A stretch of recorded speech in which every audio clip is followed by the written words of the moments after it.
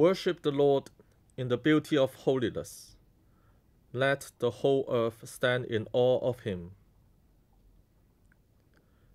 The Lord declare his salvation.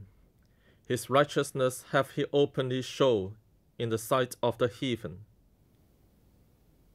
Dearly beloved brethren, the Scripture moveth us in sundry places to acknowledge and confess our manifold sins and wickedness, and that we should not dissemble nor choke them before the face of Almighty God our Heavenly Father, but confess them with an humble, lowly, penitent, and obedient heart, to the end that we may obtain forgiveness of the same by his infinite goodness and mercy. And although we ought at all times humbly to acknowledge our sins before God, yet ought we most chiefly so to do, when we assemble and meet together, to render thanks for the great benefits that we have received at his hands, to set forth his most worthy place, to hear his most holy word, and to ask those things which are requisite and necessary, as well for the body as the soul. Wherefore I pray and beseech you, as many as are here present, to accompany me with a pure heart and humble voice unto the throne of the heavenly grace, saying after me, Almighty and most merciful Father, we have erred and strayed from the ways like lost sheep. We have followed too much the device and desires of our own hearts. We have offended against the holy laws. We have left undone those things which we ought to have done, and we have done those things which we ought not to have done, and there is no health in us. But thou, O Lord, have mercy upon us, miserable offenders. Spare thou them, O God, which confess their faults. Restore thou them that are penitent, according to thy promises, declare unto mankind in Christ Jesus our Lord. And grant, O most merciful Father, for his sake, that we may hereafter live a godly, righteous, and sober life, to the glory of thy holy name. Amen. Almighty God, the Father of our Lord Jesus Christ, who desireth not the death of a sinner, but rather that he may turn from his wickedness and live, and have given power and commandment to his ministers, to declare and pronounce to his people, being penitent, the absolution and remission of their sins. He pardoneth and absolveth all them that truly repent, and unfeignedly believe his holy gospel. Wherefore let us beseech him to grant us true repentance, and his Holy Spirit, that those things may please him, which we do at this present, and that the rest of our life hereafter may be pure and holy, so that at the last we may come to his eternal joy, through Jesus Christ our Lord. Amen. O Lord, open thou our lips, and our mouth shall show forth thy praise. O God, make speed to save us. O Lord, make haste to help us. Glory be to the Father,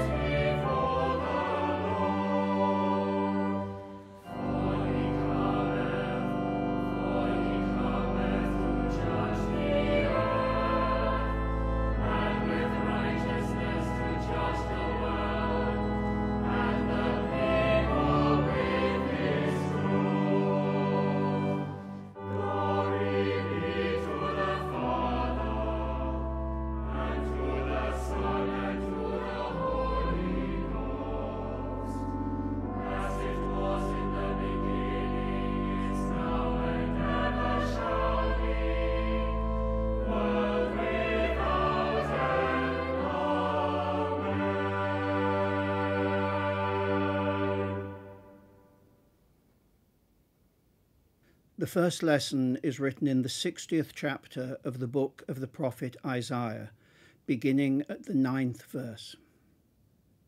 For the coastlands shall wait for me, the ships of Tarshish first, to bring your sons from far, their silver and gold with them, for the name of the Lord your God, and for the Holy One of Israel, because he has glorified you.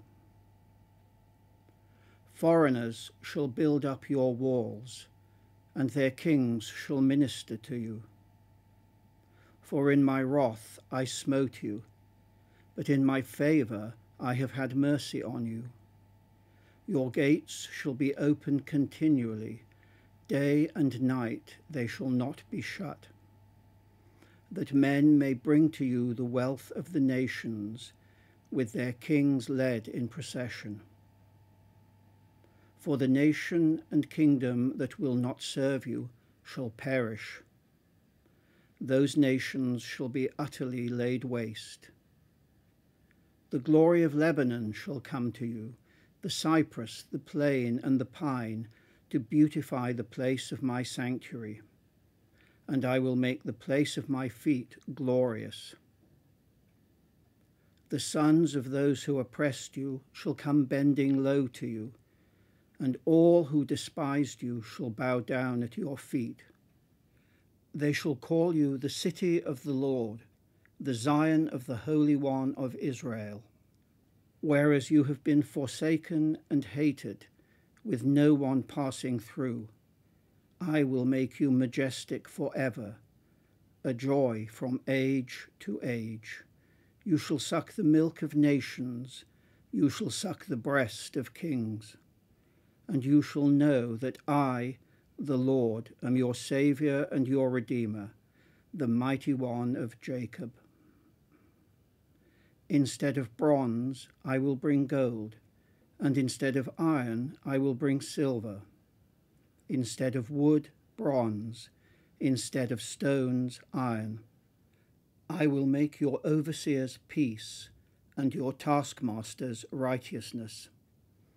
Violence shall no more be heard in your land, devastation or destruction within your borders. You shall call your walls salvation, and your gates praise. The sun shall be no more your light by day, nor for brightness shall the moon give light to you by night.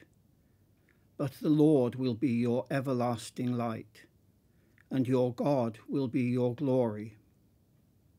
Your sun shall no more go down, nor your moon withdraw itself. For the Lord will be your everlasting light, and your days of mourning shall be ended. Your people shall all be righteous. They shall possess the land forever, the shoot of my planting, the work of my hands, that I might be glorified. The least one shall become a clan, and the smallest one a mighty nation. I am the Lord.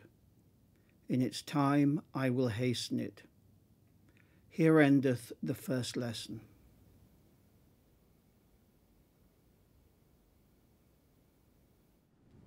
And when they wanted wine, Jesus commanded them to fill the water pots with water, and it was turned into wine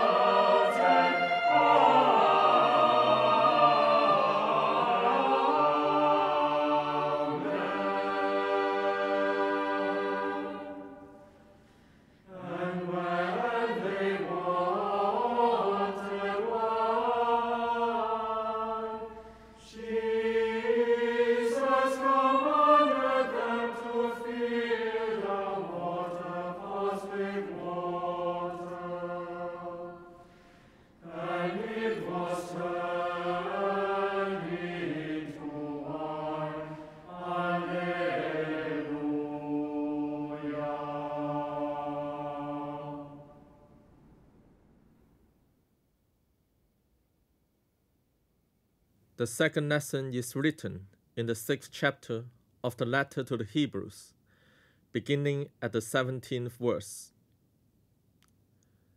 When God desired to show more convincingly to the heirs of the promise the unchangeable character of his purpose, he interposed with an oath, so that through two unchangeable things, in which it is impossible that God should prove false, we who have fled for refuge might have strong encouragement to seize the hope set before us. We have this as a sure and steadfast anchor of the soul, a hope that enters into the inner shrine behind the curtain, where Jesus has gone as a forerunner on our behalf, having become a high priest forever after the order of Melchizedek. For this Melchizedek, king of Salem, priest of the Most High God, met Abraham returning from the slaughter of the kings and blessed him. And to him Abraham apportioned a 10th part of everything. He is first, by translation of his name, King of Righteousness. And then he is also King of Salem, that is, King of Peace. He is without father or mother or genealogy, and has neither beginning of days nor end of life. But resembling the Son of God, he continues a priest forever. See how great he is. Abraham the patriarch gave him a tithe of the spoils, and those descendants of Levi who receive the priestly office have a commandment in the law to take tithes from the people, that is, from their brethren, though these also are descended from Abraham. But this man who has not their genealogy received tithes from Abraham and blessed him, who had the promises. It is beyond dispute that the inferior is blessed by the superior. Here tithes are received by mortal men, there by one of whom it is testified that he lives. One might even say that Levi himself, who received tithes, paid tithes through Abraham, for he was still in the lawns of his ancestor when Melchizedek met him.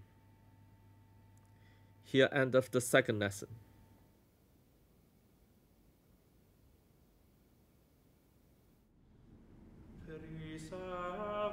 O Lord, while waking, and guard us while sleeping, that awake we may watch with Christ, and asleep we may rest in peace. Lord, now lettest thou thy servant depart in peace,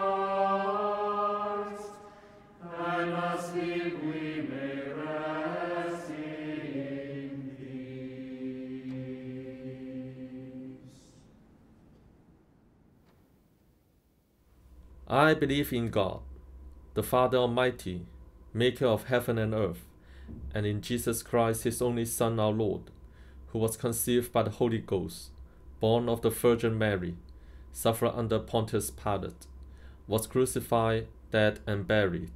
He descended into hell. The third day he rose again from the dead. He ascended into heaven, and sitteth on the right hand of God, the Father Almighty. From thence he shall come to judge the quick and the dead. I believe in the Holy Ghost, the Holy Catholic Church, the communion of saints, the forgiveness of sins, the resurrection of the body, and the life everlasting. Amen. The Lord be with you. And with thy spirit. Let us pray. Lord, have Christ, have mercy upon us. Our Father, Which art in heaven, hallowed be thy name.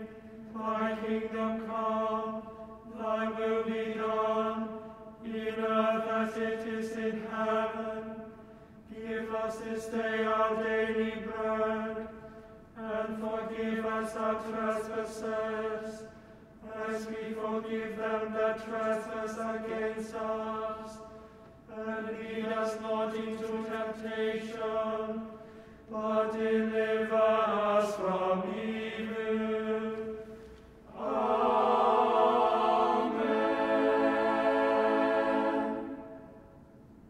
O Lord, show thy mercy upon us. And grant us thy salvation. O Lord, save our leaders. And mercifully hear us when we call upon thee. Endure thy ministers with righteousness. And make your chosen people joyful.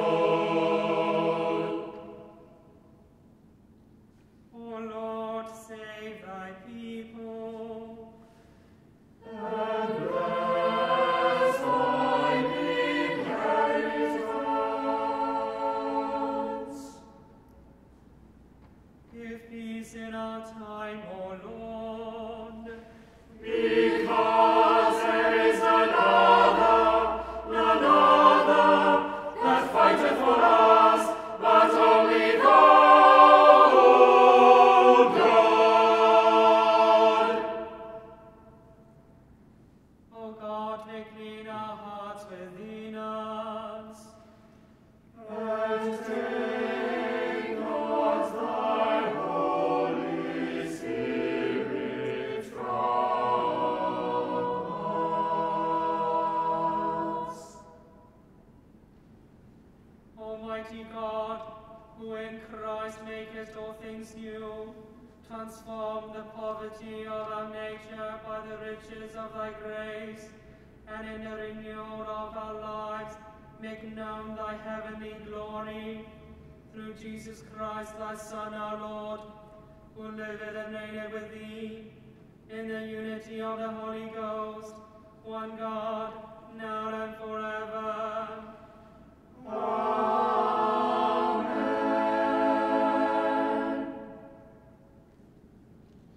O God, from whom all holy desires, all good counsels, and all just works do proceed, give unto thy servants that peace which the world cannot give, that both our hearts may be set to obey thy commandments, and also that by thee we, being defended from the fear of our enemies, may pass our time in rest and quietness, through the merits of Jesus Christ our Saviour. Amen.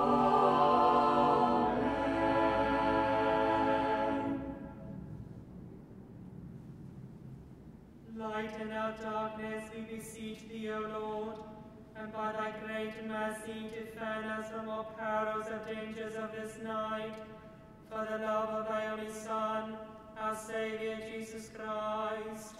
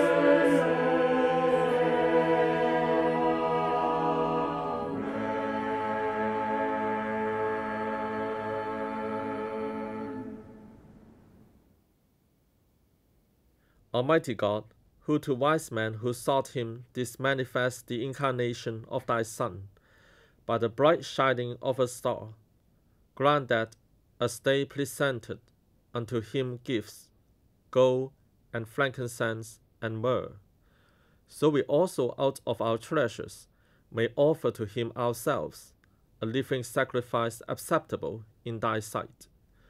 Through him who for our sakes was born on earth as a little child, Jesus Christ our Lord.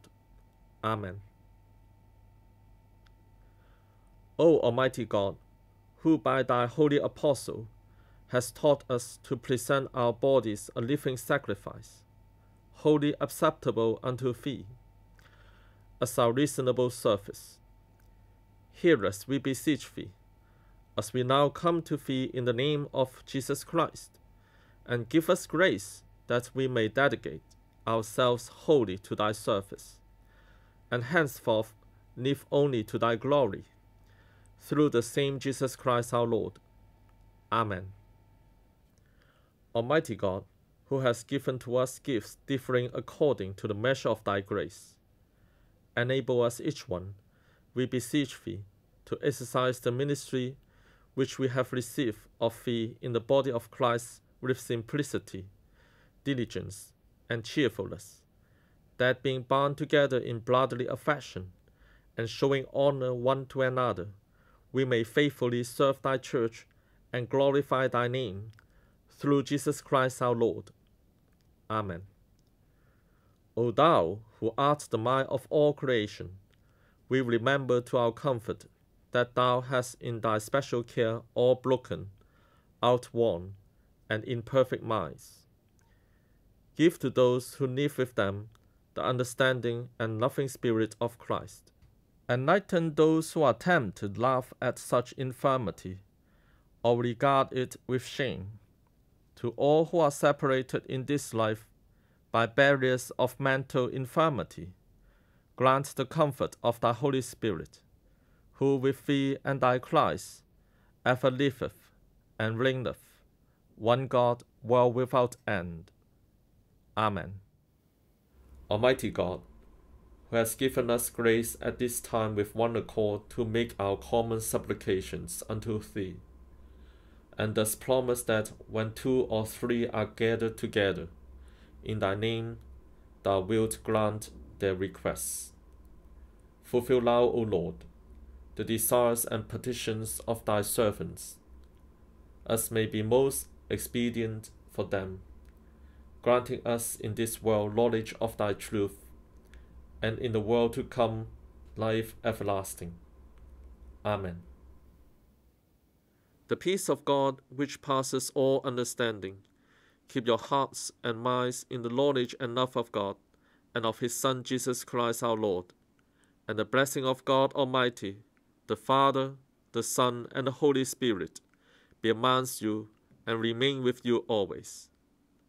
Amen.